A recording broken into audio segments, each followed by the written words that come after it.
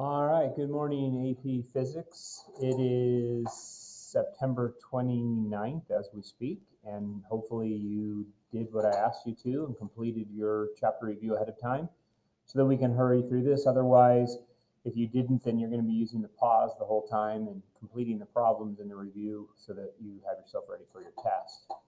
Don't forget your couple motion lab is due tomorrow, and that should also benefit you as far as your test goes.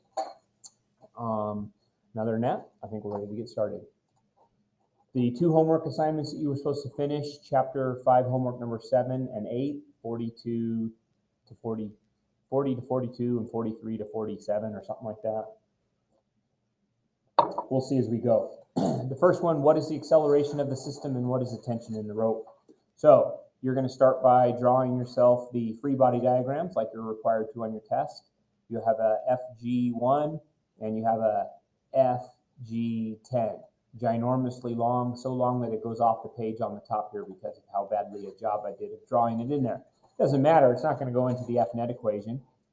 On this side, we have a FT, and that same tension force is what pulls forward on the 10 kilogram mass. Now, I'm expecting not much acceleration because a 1 kilogram mass can't get 11 kilograms of mass moving very fast, right? A lot of inertia here, not a lot of force. So we write an F net equation that says FG1 minus FT plus FT, total mass times acceleration equals 10, which means that A equals something around 0.9.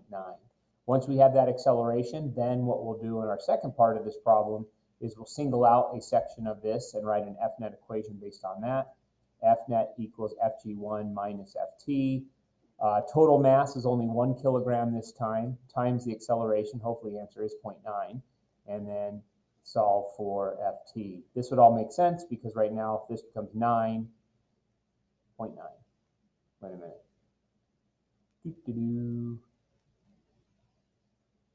What am I messing up here? That divide here. Let's just go to the next slide. Oh, I don't have an answer slide, so I'm stuck with this one. I want a tension around 9. So A equals 10 divided by 11, something around 0.9. Then 0.9 times 1 is 0.9. Oh, because then the tension force, when you subtract 10 minus 0.9, you get like 9.1 newtons. All right, my world's starting to come back together. I was thinking the answer was 0.9. I'm like, there's no way that tension force would be so small. It's got to be big because it's gonna barely be accelerating, which we can see from here. And don't forget that I do take off points if you don't include the units. All right, now my world feels better. Question number 41, same thing. In fact, gosh, I hope that this question exactly as it is didn't end up on somebody's form of the test. I know that all of the forms of the test are very similar to this, but it's possible that one form of the test is actually these exact same questions. So if so, did you get more benefit than other people? Not really. Come on, these are all the same. People still screw them up. When you're doing them, though, with your notes in front of you, I better see 100% on all of these. Okay, so those are all the forces. Only the maroon ones get to go in the F net equation. Let's start with FG. F net equals FG3 minus FT1 plus FT1 minus FT2 plus FT2 minus FG1. None of the red ones go in there. F net equals total mass, which is 6 times acceleration equals 30 minus 10. A equals 20 divided by 6, which is 3.7 meters per second squared. Then we want to know what the tension is in each rope. So now I'm going to single out sections here and here. In this side, we're going to put F net equals FG3 minus FT1. Total mass is 3 kilograms, not 6, times 3.7 equals 30 minus FT1.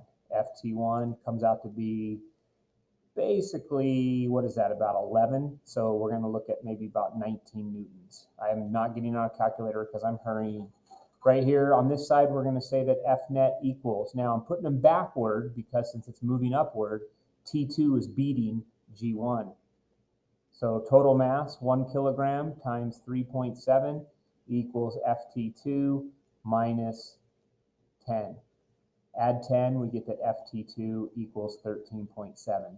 My answer is, no, equals 3 points, yes, equals 13.7. My answers may not be exact, but at least I can say this about them. 30 is bigger than 19, 19 is bigger than 14, and 14 is bigger than 10. If it's that close, I mean, on a test, you really think I'm going to take off points if you didn't use your calculator, you did it that quick like I just did. But you have a calculator, use it.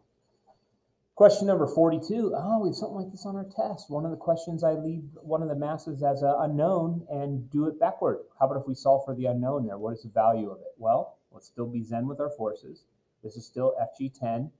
Over here, this is FGM. I'm going to keep the same color just so I don't have to keep switching between colors. FG5 and FN. And then we have a tension force upward, FT. That same tension force, T1, is this force here. Then we have a FT2, a little bit less than FT1. And of course, on the test, you want to be very careful to make sure that all of these things kind of fit the scale. I will be looking. I'm not going to go crazy, but I will be looking. F net equals a 10-gram mass. Now, if you want to, you can just pretend all of these are kilograms just to make the dealing with the numbers easier. We can adjust back to grams for the final answer. 10 grams, we'll call it, is 10 kilograms. We'll call that 100. I suppose I should write the F net equation. Since you have to do this on your test the whole way through, you might as well practice it now too.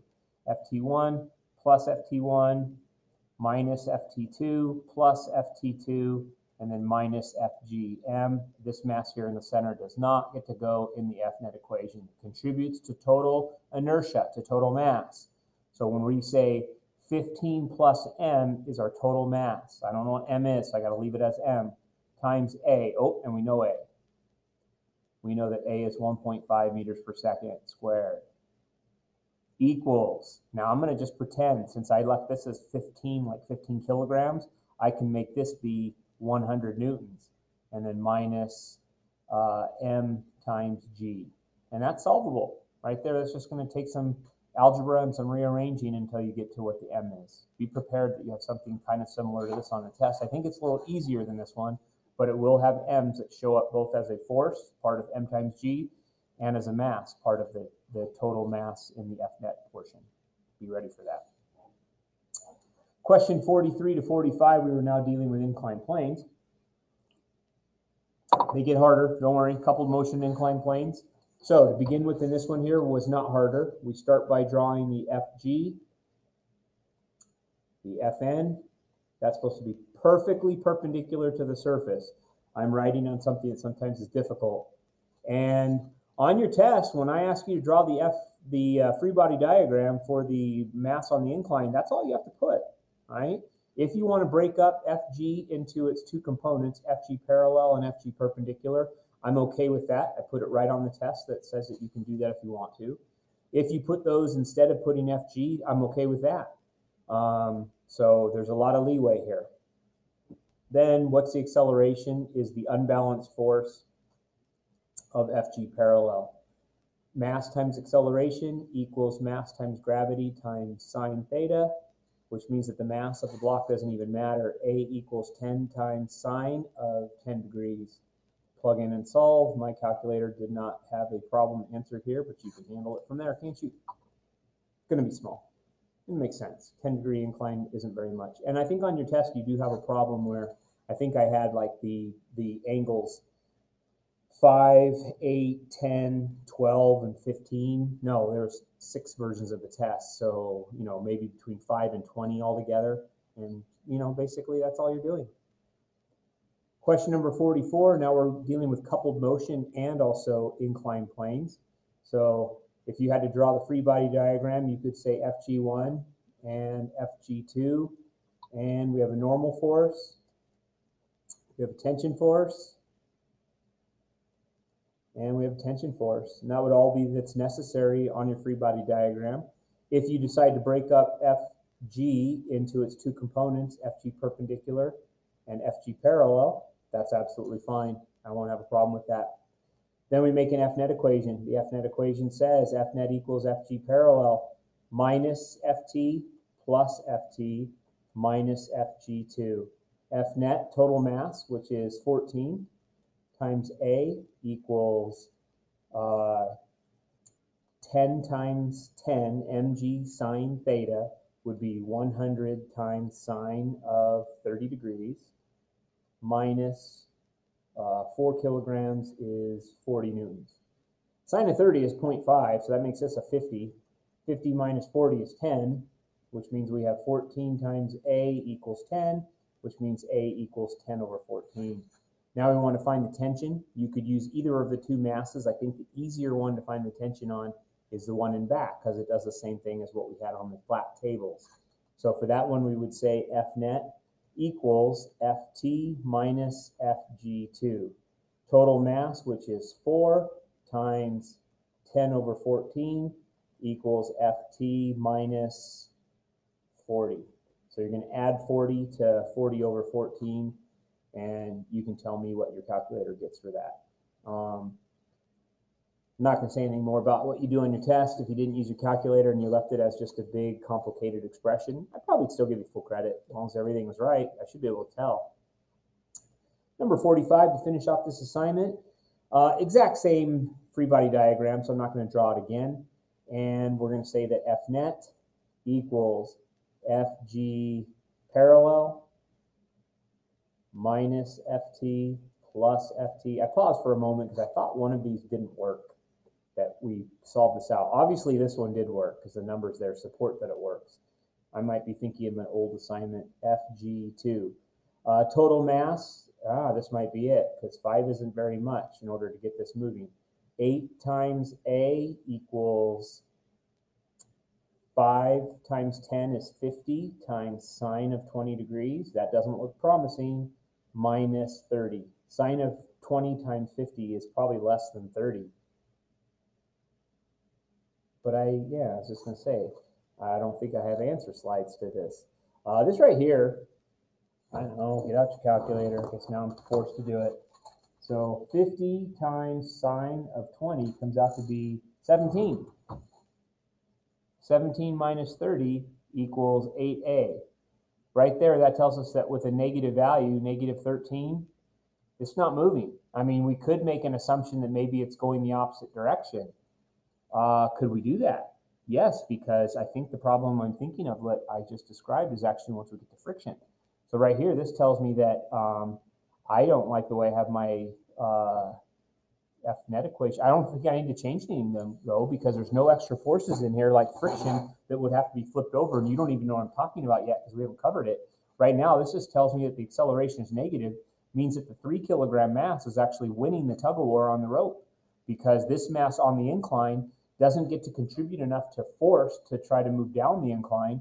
We actually end up with it moving this direction instead. Interesting. So then when I go to write my F net for the finding the tension, it will say Fg2 minus Ft, so I can make this a positive number. What is it? Well, it's 13 over 8. So I'm going to say 3 kilograms times positive 13 over 8 equals 30 minus Ft. And then you'll be subtracting this, which will give you an Ft that's smaller than 30, which would make sense, because if this is accelerating this way, this number here was bigger than this number here, okay? And this number here was bigger than this little component of gravity, the Fg parallel there, all right? You don't have that happen on your test, so I'm not going to spend a whole lot of time on it. I'm going to keep moving on. For your review, 46 to 52, more practice of the same. In the Zoom, I will talk about exactly what's there. I should be doing that as we go anyway from day to day. For this one, since they tell me the acceleration of the system when I go to make my F net equation, maybe I can start by putting in these things here, Fg20 and its Fn, I'll call it Fn2, and Fg10 and its Fn, Fn1. Okay, it doesn't matter, those don't get to go into the F net equation. What goes in the F net equation is this mass is pulled forward. I'm going to call it Ft2 or Ft left, since they talk about the rope on the right. And then this one here, same force, equal and opposite. And then this one here, which we can bet, based on what we've seen before, is equal to whatever this is. This is equal to Ft1. But we don't even need to worry about that. I'm not even going to do it. That's why actually I started with the 20 kilogram mass, is because I'm going to make an F-net equation based on it first. Since I know its acceleration, that will give me what FT2's value is. Oh, let's do it underneath it. F-net equals FT2. 20 kilograms times 0.5 meters per second squared is the value of FT2. So half of 20 tells me that FT2 equals 10. Then when I do an F-net equation for this side, I should have enough information to solve for F-net FT1. F-net equals FT1 minus FT2, total mass of 10 times its acceleration of 0.5 equals FT1 minus the 10. 5 plus 10 should be 15. I feel like when I just made these slides, I had 25 written there. Let's see and make sure. Oh, and then I wrote down 25 anyway. Should be 15, shouldn't it?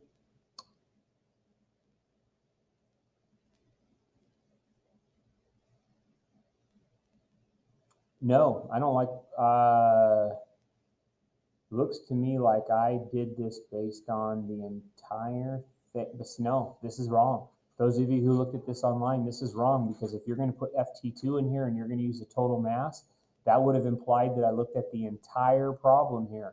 I could have started with that, got FT1, but that still would have been no minus FT2, because it would have been minus FT2 plus FT2. So this is wrong. If I circle it like this, that's how it looks. Let's do the big one. If you circle the entire problem like so, let's just go to right here.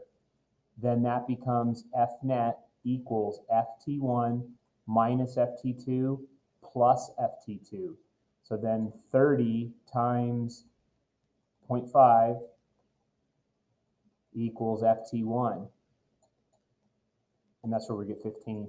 So that was a little bit of a typo mistake on my part, not a typo. I believe I made that mistake not paying attention. I believe that I did this thinking what I was thinking the first time, but then wrote down F-net as total mass based on looking at the picture without drawing in my free body diagram. 47 didn't make it on the chapter test. We went over this with the lab, so therefore I'm going to just keep moving and skip over that one there for number 47. And if you want to go over it because you did work on it and you'd like to see if you did it right, we can do it in the Zoom. Question number 48, I said that I was going to give you quizzes from AP Classroom, and I still may be doing that. So we need to be ready that we could do this from AP Classroom. But it does show up on the chapter test that when you had to solve for like an F-net, you got the acceleration, but then you took that acceleration and had to solve for one of the motion variables. So this is just backward of that. We use the motion variables to solve for A. I didn't even do that. I actually just took the acceleration definition and plugged that into the equation to solve for what the net force is. So just keep in mind that on your chapter test, it's backward of this. You'd be finding an acceleration from like a free body diagram, from an F-net equation, and then if I give you some motion variables that you could then solve for the acceleration. I'll point that out if we get to one here coming up. This is kind of that idea. So we have our mass that's on an incline rolling down. We want to know at what speed will it hit the garage door 20 meters down the driveway.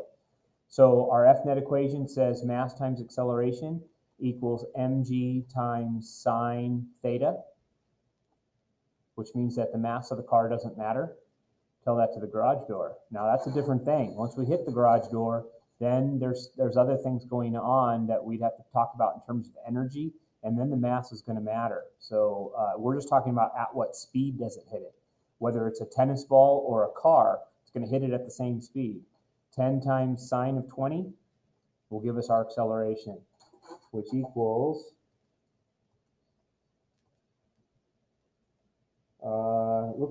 crap, I think it said 3.4, but I screwed up. Yeah, 3.4. Okay, so now that we know the acceleration, then we have to consider the motion variables that we know. We know the distance that it traveled. We know that it started out at a stop, and we want to know how fast is it going when it hits the garage door. We're using the motion equation VF squared equals VI squared plus 2AS. I can pretty much guarantee you're going to be doing that on your test. So be prepared that you have to take the acceleration and figure out a final speed. So VF equals the square root of 0 squared plus 2 times 3.4 times 20, and solve that out. Question number 50, couple motion. You have problems like this on your test. This time it looks like we're going to be moving counterclockwise to spin our pulley. Finally, we've done that. So we have our forces, Ft, equal and opposite, Ft, Fg13, and Fg18. And then we make an F-net equation based on all of that. Remember, this is a review. You're supposed to be pausing. I don't need to write all this down. It'll be on the next slide, I hope. All right, you wrote it down. You did it. Solve for the acceleration. Once you have the acceleration, solve for the tension. It looks to me like what I did to solve for the tension is I singled out this side since it was the side that was winning. Okay, solve for that tension. I'll go over that in more detail on the Zoom if you want me to. Question number 51, same thing, another one of these. It doesn't feel right to say that a 10 kilogram mass will allow us to move. That's because we're still stuck in the world of friction, that we know that this doesn't work. But if this is a perfectly frictionless surface, we're just not going to have much acceleration.